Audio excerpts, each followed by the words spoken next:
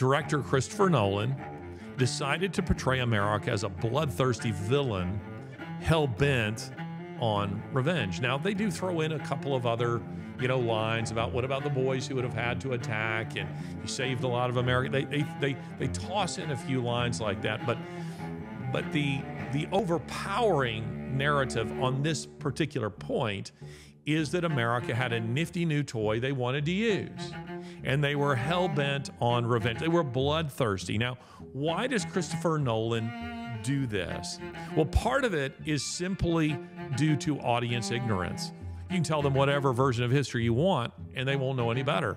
The idea of America as supervillain, it's currently popular. It's vogue. It's fashionable. You can get away with it.